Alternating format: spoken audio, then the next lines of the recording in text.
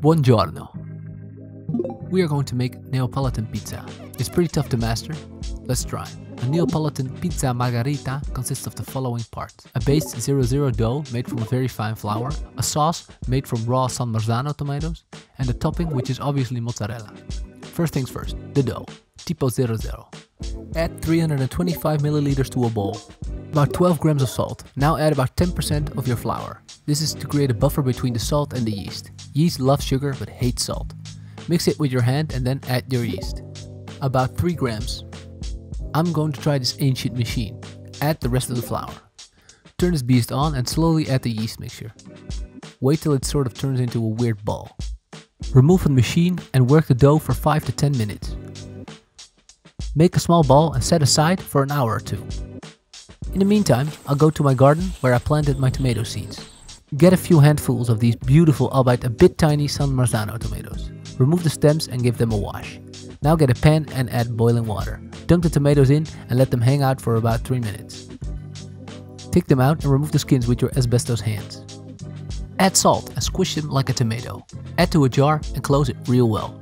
Oh, and add a few leaves of basil. And if you boil the bottle, you can store it for a long time. Let's continue with the dough.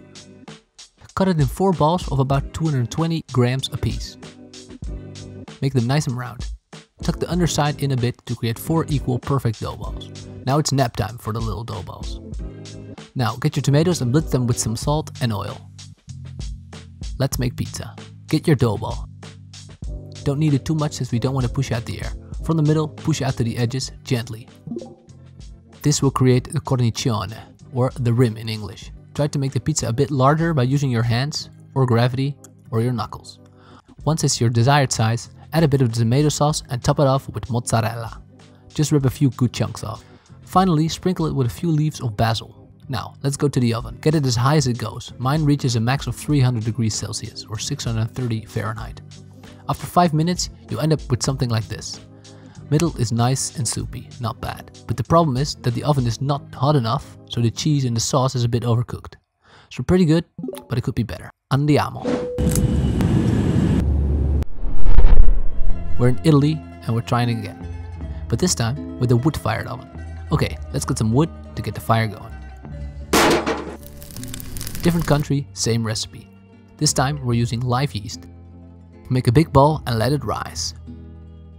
Pacify your baby. Make smaller balls, make tomato sauce. Create the base. Add your tomato sauce, add tiny mozzarella, a few leaves of basil, and a bit of oil, and slide it in the 500 degrees or 940 Fahrenheit oven. It literally takes 60 seconds. Let's see if this is any better. The dough didn't puff up as much as I like, but the center looks great. And it tastes great too. Awesome. Although I'm not quite there yet, I'm quite happy. I'm gonna finish these pizzas first. See ya.